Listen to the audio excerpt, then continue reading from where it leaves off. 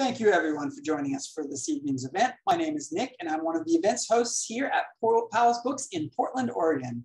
Before we begin, I want to encourage you to check out our lineup of upcoming virtual events by visiting our website at powells.com. Includes both our live events and our virtual events just like this one. So if you don't already do so, please follow us on our social media channels via Twitter, Instagram, Facebook, TikTok, and YouTube. Tonight, we are thrilled to welcome Rachel M. Harper in conversation with Jacqueline Woodson, talking about Rachel's new novel, The Other Mother. Rachel M. Harper is the author of the novels Brass Ankle Blues and This Side of Providence, which was shortlisted for the Ernest J. Gaines Award for Literary Excellence. Her work has been nominated for the Pushcart Prize and has been widely published and anthologized. The Other Mother is a page-turning generational saga about a young man's search for a parent he never knew. Moving seamlessly between the past and present, this novel celebrates the complexities of love and resilience, masterfully exploring the intersections of race, class, and sexuality, the role of biology in defining who belongs to whom, and the complicated truth of what it means to be a family. Harper will be joined in conversation by Jacqueline Woodson, author of more than 24 award-winning and best-selling books, including the memoir Brown Girl Dreaming, the National Book Award finalist Another Brooklyn, and Red at the Bone. This event will include an audience Q&A, so please use the Q&A button at the bottom of your screen if you'd like to ask a question. As well as if someone has typed a question you'd also like to know the answer to, please upvote that particular question by clicking the thumbs up button. Lastly, support Rachel and Powell's by purchasing a copy of her book from us. A link to buy The Other Mother will be shared in the chat a couple of times tonight. So Rachel and Jacqueline, we are so thrilled to welcome you, and thanks for joining us. Thanks, Nick. Thank you. It's so cool to be metaphorically, virtually at Powell's tonight with you, Rachel. I haven't seen you in forever in real life. It's been years. It's been years, crazy, even right, pre-pandemic, you know. So yeah. it's great. It's great to have this opportunity. And I was just telling Nick, as much as I love Powell's in person, like I think it's such a great bookstore in terms of the physical space. But obviously, I'm thrilled to have this opportunity to do it virtually and to be here with you. We are like pinging all over the country to be in this moment right now. So it's excellent. Yeah, it's so great. And thank you. I just want to shout you out. I was looking at your book tour and seeing that you're going to all these independent bookstores, which is so fabulous. And you're speaking with some, you know, Daniel Alexander Jones. I know you did something with Shay Youngblood. There was someone else interesting that you were going to speak to, and I'm like, Casey, who I love. Oh man, yes. So and just in terms of The Other Mother being in conversation with all of these other writers, it's such a brilliant book. It's such a beautifully written book, and I hadn't read your writing in a long time, and I think I had forgotten how lyrically you tell stories. And apologies for that. I should have gone back. I should have just kept reading you, but when The Other Mother was coming out, I was just so excited. I love that Powell's is trying to start something at 8:05. That's some Portland time, because I know people are going to still be coming in. So I know you're going to read for us, but I was wondering if maybe we should hold off from the reading for maybe about 4 minutes, just to let a couple more people arrive. And how many years has it been since between the two books? Okay, well, that's an interesting question. I mean, in terms of publication, it has been 6 years. And yet, you know, I actually was working on this book before This Side of Providence came out. You know, I was telling someone the other day, this book for me has been a real journey, and it has been something that I had the idea of it many years ago, and I knew that not only did I have to wait and become a better writer, but I knew I needed to sort of grow emotionally to deal with the complexities of all the different storylines, and just to feel my way into all the characters equally. I think, you know, for me, there are some parts of the story that are based on similar things that have happened to me, you know, similar experiences. I definitely fictionalized deeply, but I'm sort of more sensitive and more attuned to some of the things that happen to some of the characters and not the others. And I wanted to write a well-balanced story, which is partly why I chose the structure I did in terms of the different books and being with each character for about 50 to 70 pages, depending on the story. I wanted to have that space in terms of the book and then the time with them to really understand their side, because for me, there's not just one straight, you know, hero and villain. It's complicated. You know, there's a lot of secrets and mistakes people make, and there's a lot of work people have to do as a family for them to reconnect, because there's been these divisions in the story. You know, Jenry didn't know half of the story of his upbringing, didn't know a whole side of his family. Juliet has been you know, longing for this child that she lost. She feels, you know, like the victim. You know, feels like Marissa took him away from her. Marissa feels like she was justified in doing what she did. You start to understand how the grandfathers were involved in this interesting way. You know, so for me, it was like I needed to understand everyone in a different way. And partly writing the book helped me get there. You know, it helped me realize that I had to feel my way into everyone's behavior, not just the ones that I sort of thought like, oh, you know, I understand that one, and this one makes sense. And, you know, this one did some shady shit, but like not that bad. But then it was like, when I wanted to make them really human, I was like, I have to really understand these motivations. You know, why would someone do this? What happened to make it okay in their mind?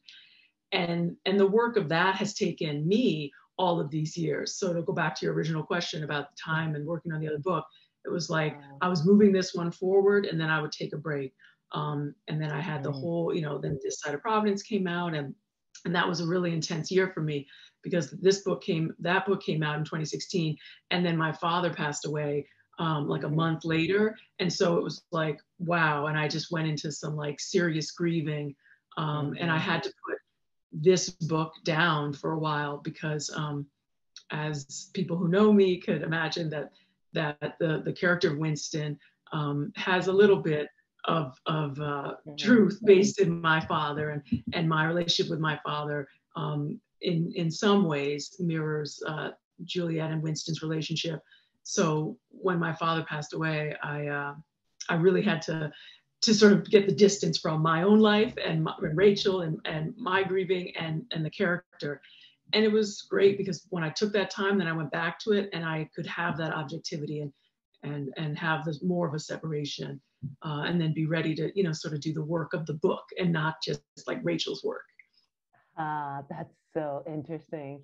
You know, when I got The Other Mother, and we've known each other, you know, we met in Kentucky, we've known each other for many years. And I was looking at your author photo, and I said, Harper, she looks a lot like Michael. I wonder if, and so then I went to Wikipedia, and I'm like, oh my goodness, I never made the connection that, you know, your father was the beloved poet, Michael S. Harper. So, so that was a surprise moment for me. I don't, you know, I tend to be a little slower moving than other folks. No, I understand, you know. So I would love for you, before we go deeper into some of the characters and the way you decided to build this story, to read to us from it. Okay. All right, so I thought that I would read a section from the first book, which is called The Sun, and it is the book that starts us off. So again, for those of you who might not know, you know, the books within the books, there are 7 books.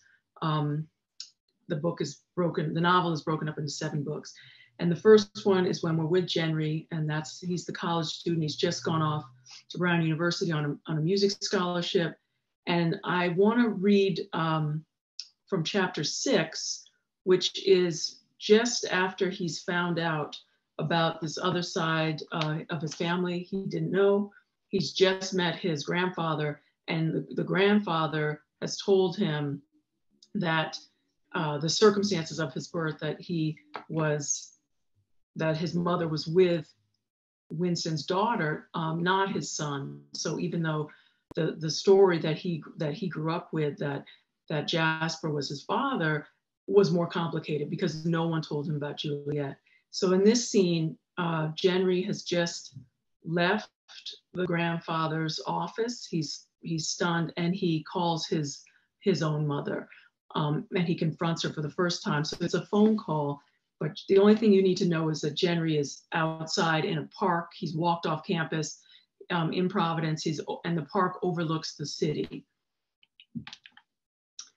What he remembers most from the phone call is the silence, the moments when she doesn't interrupt, doesn't explain, and doesn't justify. The fact that she doesn't cover her lies with more lies. She listens, lets him talk and ask questions, lets him yell. When she does speak, all she says is that she's sorry. Sorry for the lies, yes, but more for the truth she now has to explain, and for her cowardice, of course, in leaving the first part of the task, that enormous truth-telling, to a relative stranger. He doesn't want her apologies, not now, not ever. But the worst part is that he knows he can never get what he really wants: time. He wants to go back and relive all the moments when he accepted the strange explanations, the half-truths and partial truths and straight-up lies about who and what their family was, why he was born in Providence if they were living with her parents in Miami, why there were hardly any photos of him before the age of 3, why he only had one picture of his father, one from before Jenry was even born, why his mother, raised to be a good Catholic girl, had a baby without getting married, and finally, why she never brought any boyfriends around, never introduced him to anyone special aside from a few friends at the hospital. This is the part of the story that he's hung up on now. This is where his mind, stretching so hard to wrap itself around a new narrative, threatens to break. I don't understand, Mommy. I mean, why didn't you just tell me? He skirts around the word until finally blurting out, "Are you gay?" He's not sure he's ready to hear the answer. "It's not as simple as that," she says, her voice steady, even. "Really? It seems simple to me. You either sleep with women or with men." It feels wrong to talk this way to his mother, but the words come out before he can stop them. "Well, I've been with both. So what, depending on your mood? It's not," she stops herself, "it's not something you can understand." "You're damn right I don't understand. How you could lie to me my entire life, how you built up this man, this myth, and in the end, it turns out he wasn't even my father. I mean, he was technically, but I wasn't a son to him. I was just a bastard. You had 2 parents," she interjects, her voice calm and unwavering. "Are you kidding me? You think she counts? I don't even know that she existed until today." He's getting louder now, and he feels the anger flush his face. He looks around the park, but no one is in earshot. "She was there from the beginning. During my pregnancy in the hospital, she took care of you. She changed more diapers than I did." He waits for his mother to say her name, thinking maybe that will change something, will be a clue to why this happened, but it never comes. This doesn't make any sense. He pinches his eyes closed and lets out the breath he's been holding. His cell phone is hot against his ear. "Look," she says, "I was heartbroken and alone after we broke up. I didn't know what to do. You went home to your parents. You were never alone. But it's different than being with a partner. I couldn't share everything with them." She coughs. "They didn't accept that part of my life." What does that mean? Desperate and confused, he just wants to get to the bottom line. "I'm saying I didn't have some elaborate plan where I sat down and figured out the rest of your life step by step. When I left Providence, I didn't know where I was going. And when I got here, I didn't know I was starting a new life. I had a baby and I needed a place to live and a way to take care of you. My parents gave me that. They gave up a lot to take us in, and I had to give up things too. Like the truth." He spits the word out like a swear. She doesn't respond right away. The word truth echoes in Jenry's mind like a heartbeat. "Yes, I suppose I did." He hears regret in her voice, maybe even shame. And for a second, he starts to feel sorry for her. But then he remembers the boy he was, afraid to tell the smallest white lie, terrified of disappointing her. And the fury is back. That is such a cop-out, Mommy, to act like you had no choice, like someone made you lie to me. I'm your son, your son. He stops, his voice breaking over the word, unless that is part of the lie as well. He hears her inhale, a quick, sudden gasp, and knows he's crossed the line. I think we need to be done talking, she says. I think we're done. She is trying to help him, to save him from saying something he can't take back, but he doesn't want to be saved. Do you know what I think? He walks away from the bench and steps onto a stone ledge, tracing the edge of the park. He grabs one of the pickets, the iron cool in his grip and hard as ice. The pointed end pokes into his chest like an arrow, like it could pierce his skin with one deep breath. I think you did this on purpose, he says, his voice turning hoarse, letting me come up here so someone else could explain your mess. I think you're a coward, Mommy. Watch yourself right now, she warns. You don't have all the answers. She sounds cold and unfamiliar, not like the woman who raised him. You're right. Thanks to you, I don't. He laughs bitterly. I wish you would listen. Hear me when I say I didn't plan it like this. She starts talking faster, afraid he'll cut her off. I didn't want to tell you. I wanted to tell you about her myself so many times. I started the conversation, wrote letters I never finished, but you didn't want to hear it. So wait, this is my fault? No, it's not about fault. It's about what happened, how we got here. Just know that it wasn't what I wanted. He squeezes the fence post, holds the picket in his hand like a weapon. You must have known this would come out, he says, his voice pleading now. I don't get it. If you didn't want me to know, why'd you let me come here? Her father had retired from the university. How could I know he would still be on campus? Jesus Christ, he must be close to 80. She inhales sharply. He imagines she's just lit a cigarette and is now holding the smoke in her lungs, waiting for the nicotine to hit. You let me apply. Let me accept the scholarship. You let me come. It wasn't me who suggested it. Your abuelo talked to the recruiter. He brought you to the audition. You paid for the SAT prep course, Mommy. You bought the sweatshirt. She has no response to that. I thought there would be more time, she says. The phone crackles and her words cut out.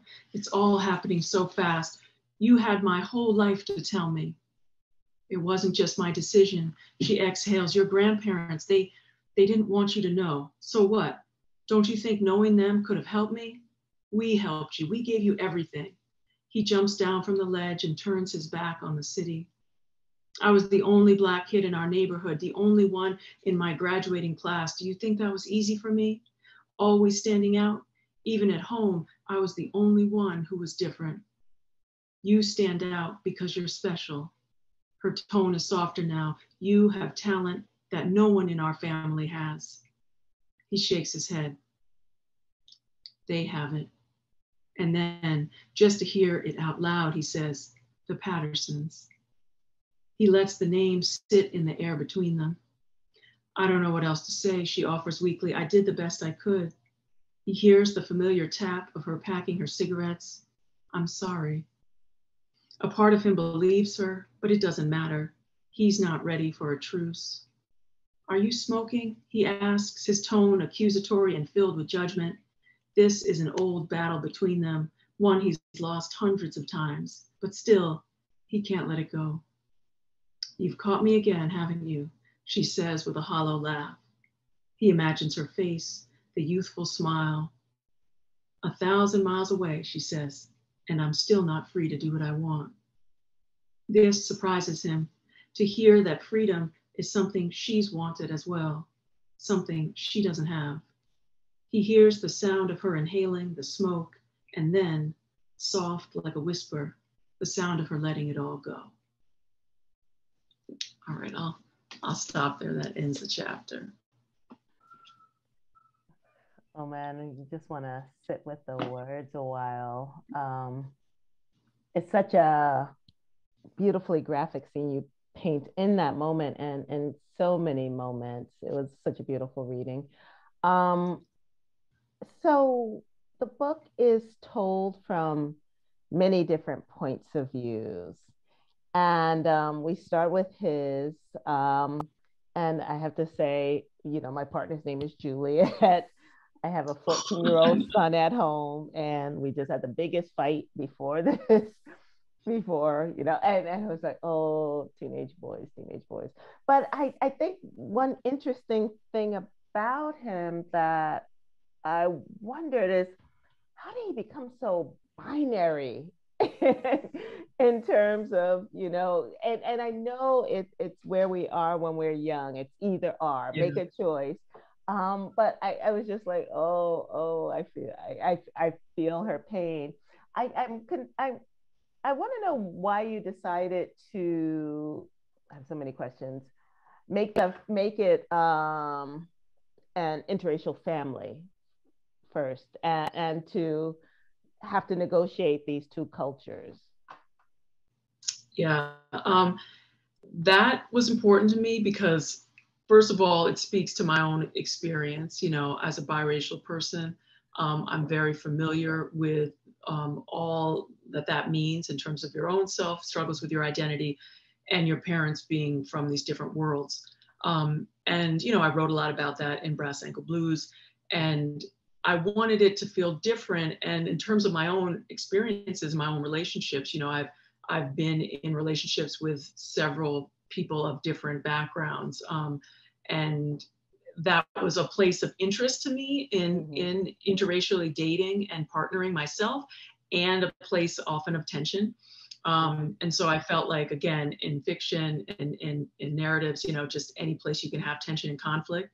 And I also thought for Jenry specifically to have, in addition to this larger identity sort of crisis that he has throughout the book in terms of this secret coming out, I thought that to add the cultural element as well would be like another place where he's trying to integrate. And I think it's always interesting how a lot of times people's ability to deal with either a biracial person or bicultural or any kind of, mixed identity, it often says more about the person than you. Mm-hmm. But when you're young, a lot of times, and I relate to this from my own experience, you don't necessarily understand that. So you sort of do your own level of like code switching based on who's coming at you and what they're coming with. Mm-hmm. And I just thought the language difference, and to have this young man who is obviously like fluid in certain ways with like how it would have been for him to be raised and to speak Spanish, but then have this Black ancestry and identity that he's trying to understand, and also being an artist. For me, he's an artist in that family, and in his Cuban family, he's the only one.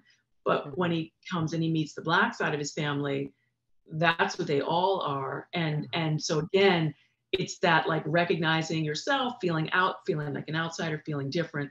And I just thought it was another layer, and it feels like it's another part of the American story. And it has been so deeply like connected to my own life and relationships that it felt important. And it definitely felt like it would ratchet up the tension for this young man, because I was trying to sort of give him even more hurdles. But also, when I look at our country, I feel like every hurdle we have, if we can overcome them, it's like more joy and more beauty at the end. But it's hard. It's those challenges. So, I gave them to the characters as well. And it's so true. Jenry's story is such the American story, right? Of people not always telling the truth, of belonging to more than one narrative, of trying to negotiate the places where people kind of assume you don't belong, and so many ways in which he moves through the world negotiating it. And you've written a love story, you've written a family story, you've written a story about making family, and I think that's one of the things that really held me is, as someone who's queer, who has an interracial family, who has two kids in the world, and the fear, people's fear of saying, how did you do it? Right? And like, how did you get these kids? Why does that one look like you? Why does that one look like your partner? Or whatever the thing is. And you break so many questions that people are afraid to ask down. And I want to know, was that intentional or was that part of the journey? And I loved how you talk about how the book, in writing the book, it helped you understand so much about so many things, which I think is what writing does, right? We write the questions we have. But I wonder about that. That's the specific part about queer family and love and the way we create family. I don't know if that question is clear. Yes, no, of course. I think that because of my life and how I've lived it, how I've made family, this is all very important to me. But again, I think it does speak to larger issues that anyone can relate to. Because I think, when I decided for myself, to have a family and to have children, I knew there were a couple routes, but like I until you've been through it, you don't necessarily understand what it's going to mean, like what all the repercussions are. You sort of do the best you can with the world as it is at the time. And then, you see what happens. And so a lot of it for me was, wow, I built families, and then from both my childhood, like, my parents, and making families across these like racial lines, divorce, and, my own path, making families, having there be breakups, remaking families. These are all things that I've gone through as a parent, as a child. And it was complicated. And I definitely felt like, well, if I can make it through this and have something to come out on the other side, have some work that can mean something, that could help someone feel seen, or sort of just make meaning of it, it would be sort of worth the pain and the struggle, and the loss.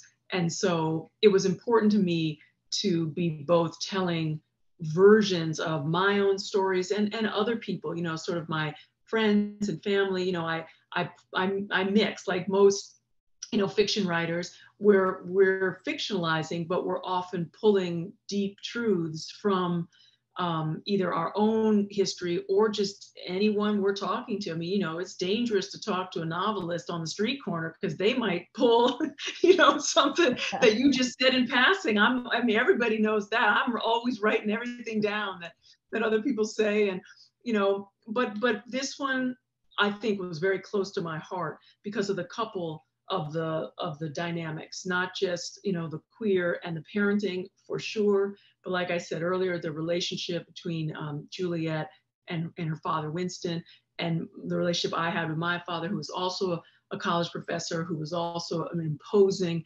figure, who was very loving, but also had a real, intense way of being in the world and very high standards. And I was interested in writing about artists, and our journeys, our struggles with self-doubt and with success, and people who are tremendously gifted and talented, but can also be self-destructive. All of these themes, were really important to me, to sort of examine. And like I said, to work through to the best of my ability as a writer and as a human being. So I tell my kids all the time, my journey as a parent is ongoing. When in a book, I get to hit the end and close it and sort of have a resolution, have a takeaway. And in real life, it's like, it's just time to make dinner again, and and so like, I'm like, okay, we're learning together, and with kids at different stages, that whole thing, I've just got one, at 18, my oldest. And so it's like, okay, like the idea of leaving the house and going off and what that's going to mean. And we're all, sort of transitioning, just like the characters in the book, so it's an ongoing journey, but I do feel that writing it, it was cathartic. in a lot of ways. And I hope that a lot of that is what readers can get too, just, you know, in their own lives, or just imagining. It's so true, because it's so a book about parenting, and when we think we're doing the right thing, and, you know, our children becoming adults hits us in the face with the mistakes we make. And I think that's, you know, you write so specifically about something that's so universal. And I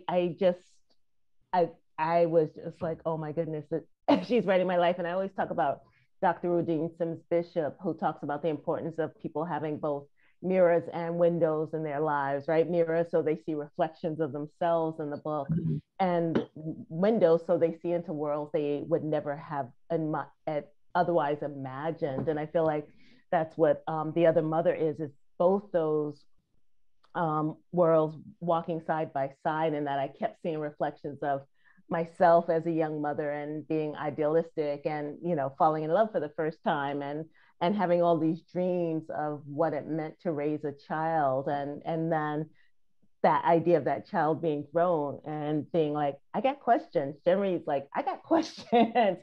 And I think every parent knows that journey where they're like, wow, maybe I didn't, you know, I didn't have a map. Like none of us has the map for our specific family, because we're just now writing that map.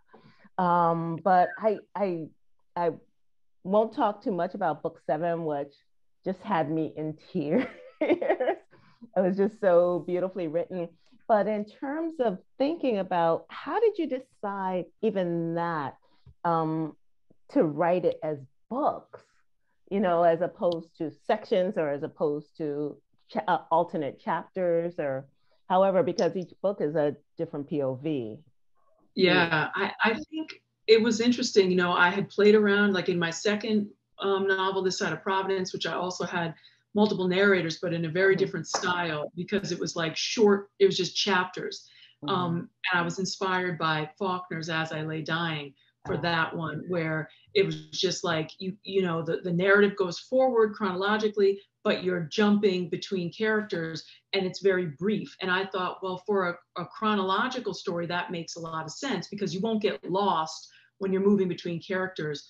And that worked with that story. But with this one, I wanted more time and space to develop and to have you really stay with the characters. And as I began to structure it, I thought, well, for example, like I really wanted Jasper, who is, you know, Winston's son, Juliet's brother, Jenry's father, you know, the way that it's set up, and you know this from the beginning of the book, you know, he dies when Jenry's 2. So, but I was like, you know, he's a very important character. So the way to have him in there is to go back in time. You know, when I was thinking about the present timeline, when we're with like Jenry and Juliet and Winston in the present, when Jenry comes to Brown University, and that's all, you know, fundamentally takes place in Providence, I then wanted to juxtapose like a truth that you learn with them, and then the next section I wanted it to like undo, or at least not necessarily undo, but like shed more light. And in all 3 of those, it was about going back in time. So it's like the end of where I just read, and there's just like one more chapter in Jenry's section where he then goes and meets Juliet for the first time, as far as, you know, he can remember, and confronts her. So after confronting his mother, then he confronts Juliet. And then I thought, well, now instead of carrying his story forward, how great to go back in time and to understand why Marissa did what she did. She says what she says on the phone, but in real, it's like really what happened.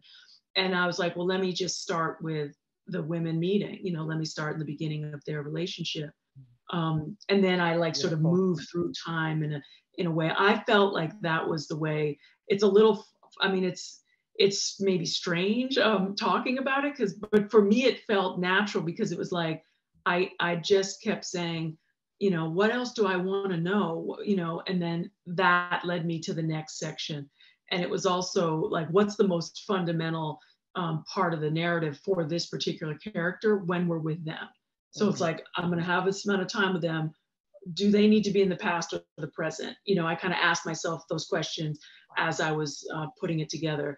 And I wanted it to feel not sort of discombobulated. So starting in the present and then moving back to the past, going back to the present, back to the past, like that felt like it had a nice rhythm, you know, and hopefully is unexpected too. Like when you're, you know, when you're reading, because it's kind of like, oh, wow, where am I going to, you know, what's going to be next?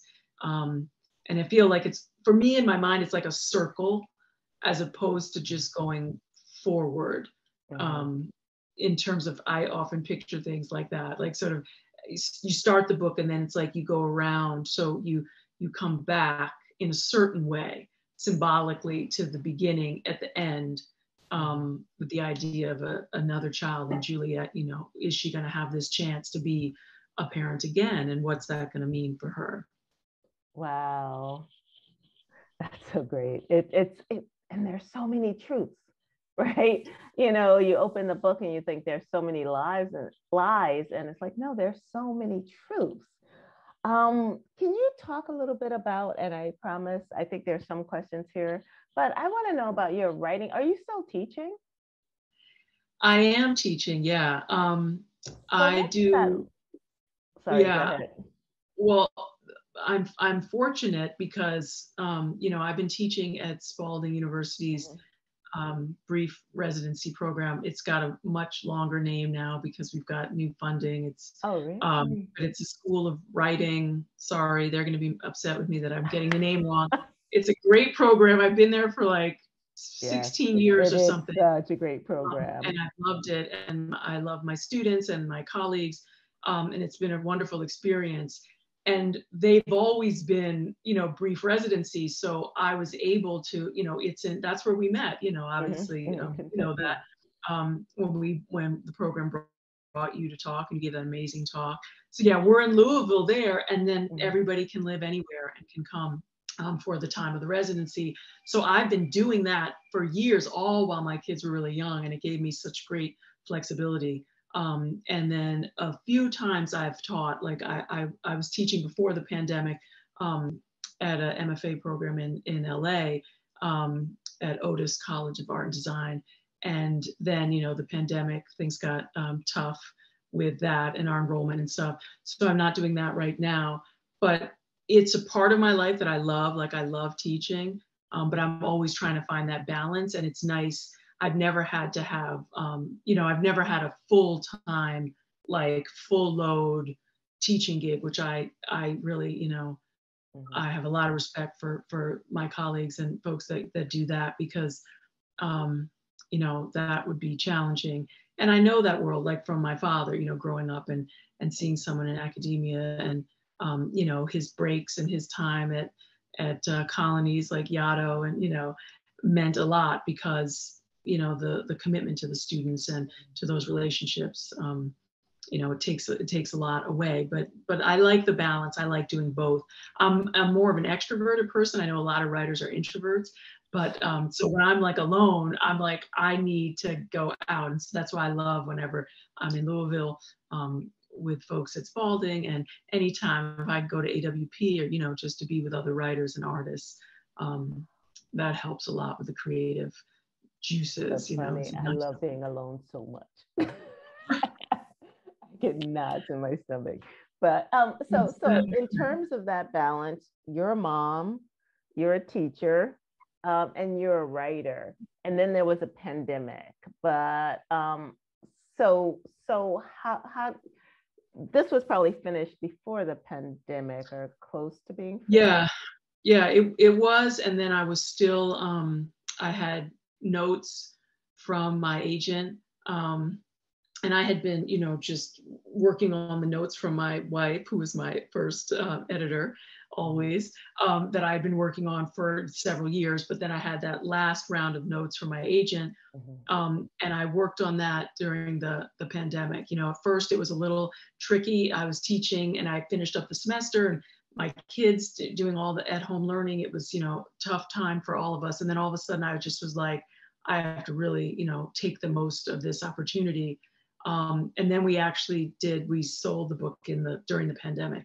And then that was like year one. And then year two was when I was like working on some more revisions with Dan, my editor, at Counterpoint. So yeah, I mean, it's funny. It's like, it's been a pandemic book in a sense because I've done so much work, but I had definitely been working on it, by myself for years before that.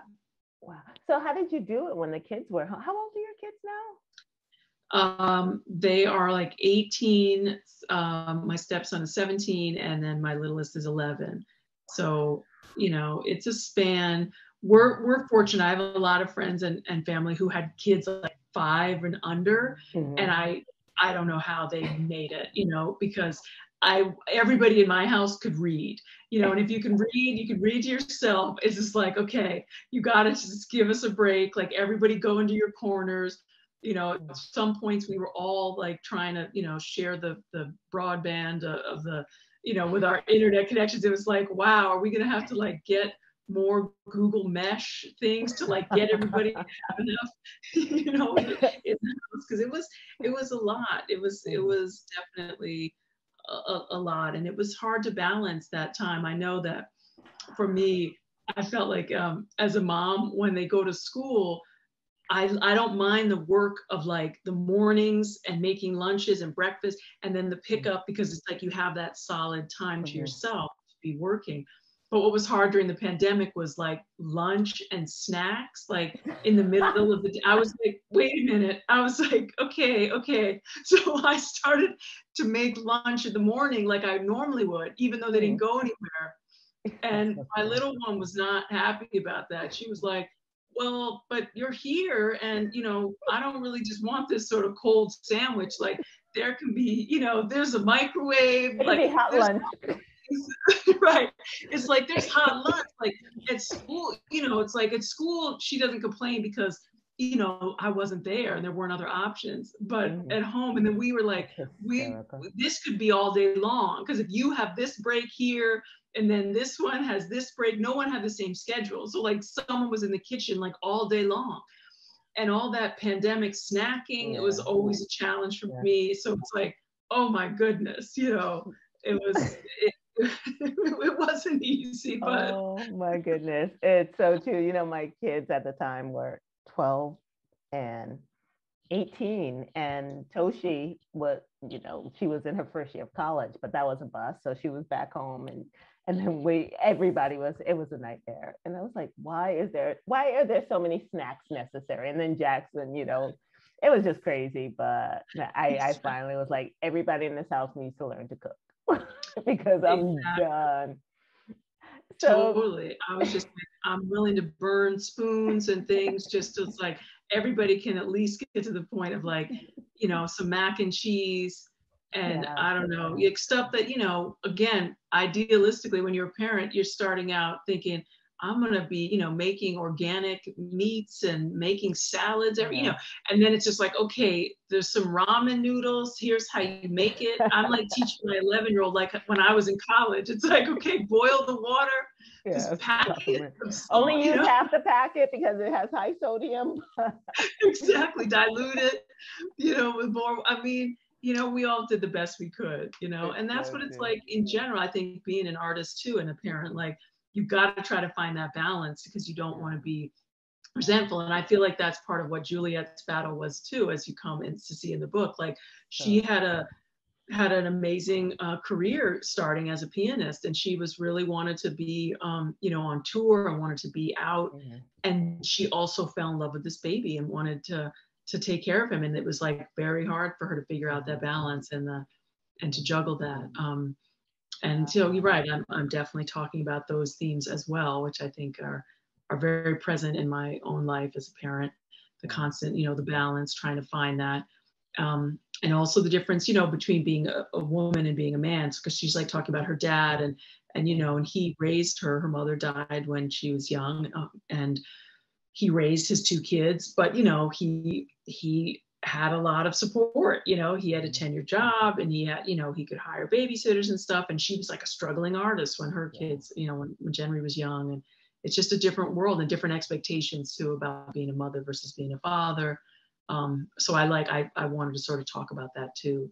And I love that you do. I love that I think that that's something missing, too often missing in literature, is the choices that mothers have to make around their careers, and that longing and that loss and that invisibility, especially for mothers who are artists. I mean, I think of us in terms of our writing and having to leave home to go on book tour or to teach and come and the house being held down, and you come back and your kids are older. Like it is really a lot of choices that get made that I think a lot of mothers, whether they have to leave home, whether they're artists or not, end up having to make on the daily, which is another reason why I think this book speaks to so many of us. So Patricia Crow Davis, hey Patricia, she says your characters, or they say your characters are so well developed.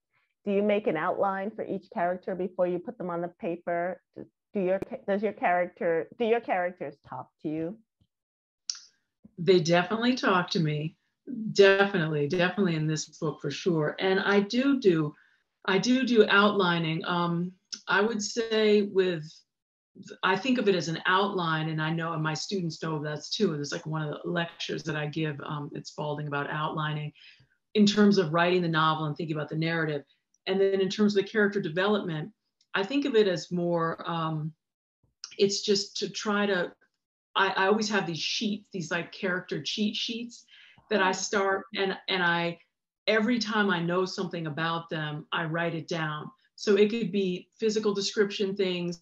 It could be like, all these different, like what they like to eat, what they, if they had a favorite book, what would it be? How do they dress? What's their body like all these different things like that I want to know about them. And I don't sit down and like fill it in before I write, but I, when it comes out in a scene, I write it down too, because I want to know sort of who does what and what do I know about them, and just make sure that they feel full. And I think part of what I also do in terms of plucking from the truths of my life and then fictionalizing, I like to take elements from different people and then put them into one character over here that I've created.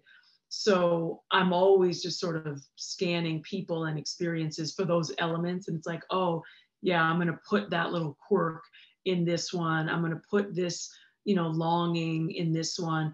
I mean, there's basic things that I need to know about each of them. I definitely always want to know those sort of like inner drive, like secrets, demons for all my characters, like obviously this book is set up around secrets in terms of the plot, but even in everything I've written, there's always something where I'm like, what is this character holding from at least one person in their life? What are they lying to themselves about? Like what is their greatest, dream or ambition? Like what are they longing for? That like yearning of the characters that I think we all relate to. And what do they say on the surface versus like what's going on underneath? And I also like with family members too, I like dialogue a lot, and I like to think about how people like within a family, children often speak similarly, but then I also want them to have a different voice, so I'm always playing with stuff like that for authenticity.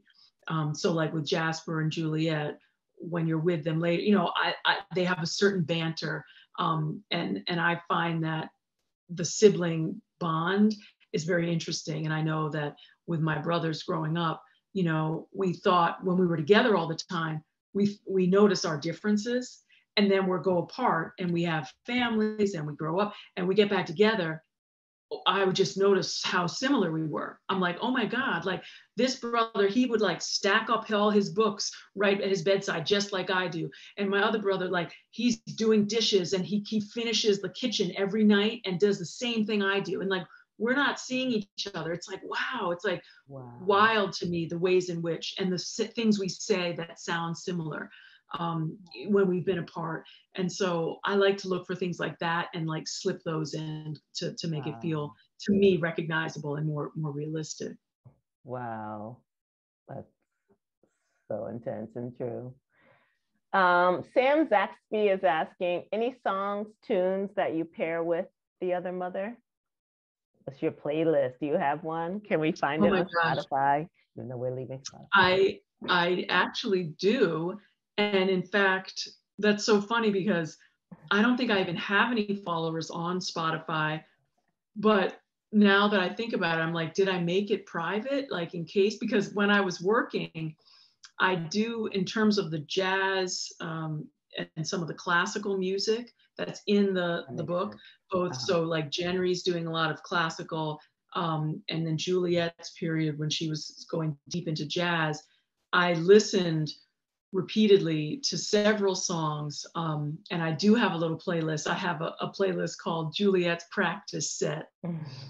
And I was like thinking about what she would have grown up listening to. And of course, I'm pulling a lot of the jazz that I grew up listening to because of my father's and his obsession with jazz, and John Coltrane and McCoy Tyner, and of course, Miles Davis. And so, you know, I've got the sort of classics. And then I'm also thinking about the time in which she was playing in the 90s, and some of the younger people, you know, the Joshua Redman and people coming up then. And so I do have that. And I don't feel like I can, other than those people, but you can find me later. You can either ask, that would be a great question if you want to follow up on my website or on social media, Sam, if you want me to actually give you those specifics, I'm happy to share, but I don't have, there was one song that was very moving to me that I just have it hearted, and I played it over and over again. That had to do with the loss of Jasper for Juliet. And I had lost one of my own brothers, you know, younger and unexpectedly. And it was very emotional for me to write some of those sequences and deal with her loss and my own. And so this song kind of got me through that period as well. But yeah, find me sometime if you want to know that, because I would waste too much time of this to try to find it. So you're on social media, Instagram and Twitter? Yes, I am. You know, I'm not great on any of them. Obviously, I feel like I've been so deep in the writing and then the editing process of this book that I try not to have much of a presence when I'm deep in work. But I've come out of that this winter, and I'm trying. And Instagram, you know, I think it's fun because as a writer, when you're doing so much writing, it's fun to not have to say a lot, you know, to just like, I like the images and the stories, and, you know, so I'm trying to be better about that. And that's right. That's Harps and Callie. And then Facebook, I'm also on mostly. I think Twitter, you know, I feel a little bit too constrained. I'm there rarely, but I do try. I try to just like repost and have a little bit more political, I feel like, over there. You know, which it's funny how you have like different, you know, I'm trying to learn the different spaces for different agendas or different things that you can do. But you know, I've got young people in the house, so I'm definitely trying to get a little bit more savvy. Let them do it. Exactly. I was having to ask my daughter. I was like, okay, wait, what's the story thing, and then the reposting, and then this like paper airplane, and what's happening here? I definitely had to get a little bit of a tutorial. I was like, before the book tour, help your mama. So it's 8:55, but I really want to take these last two questions from Mary Edwards and Lyle Hibbler. And I know Powell's is going to come back on. So Lyle's question is, how much does anti-CRT frothing impact teaching writing or writing itself, impact what either of you do? Is there hope that this will pass and people can write to authentic experiences without fear of anti-diversity reaction? I'm actually not sure I understand that question, so I'm going to let Rachel answer it. Yeah, from what I think I understand, in terms of thinking about anti-diversity, I have been very fortunate. You know, the programs that I've taught within have really encouraged diversity in terms of like, you know, the literature that we read and our own, our own work, and our students' work, and diversity in many different ways in terms of not just, race, but sexual orientation and ability and, neurodiversity and everything. I mean, we all know it comes in many packages. So I feel very fortunate about that, because I think it would be very hard. And I don't know that I could do it in an environment where my stories and my students' stories in so many different ways weren't being, respected and held up. So I feel grateful that the places that I've taught do support us. Cool. I feel the same way, and censorship sells books. So, keep fighting it, keep fighting against it by buying our books at independent bookstores, and we will be all right. And the final question is from Mary Edwards. When there is a cinematic adaptation, who would you like to see cast in the film roles? Ooh, that's a great question. And, yes, I think those of us who are interested in adaptation, and which I certainly am, and I love, things that we can all watch now, which feel sort of novelistic, some of the stories being told.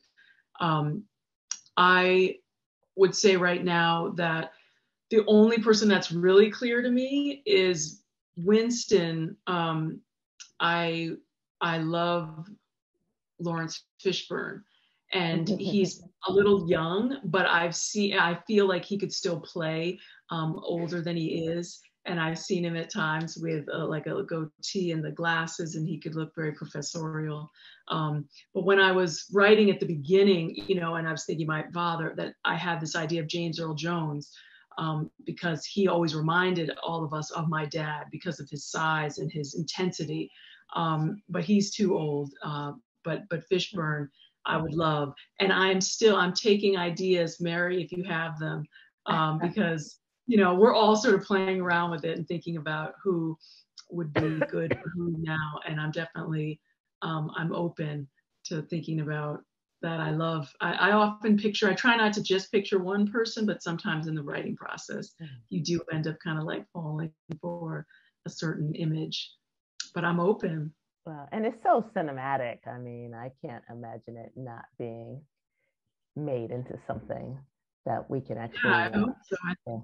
I think it could be great. I think it's another way to get, more people involved in stories too. Because I find like when there's adaptations, a lot of times people end up wanting to go back to the book as well. And it's just like another iteration. It doesn't end that. So I'm definitely down for that opportunity if it comes along. Well, thanks, Rachel. This has been fun. I miss you. I miss you too, and thank you so much. I really, when I was writing this book, and then they were talking about who I would love to talk with, I was definitely like, I really think that Jackie would vibe with this story. So I'm so glad that it worked out. I'm so glad Powell's could host us. So I appreciate you being here, and all of you guys. Thank you, everyone. I'm sure I'll get to look at the chat later, but I'm so grateful that we all were able to be here together.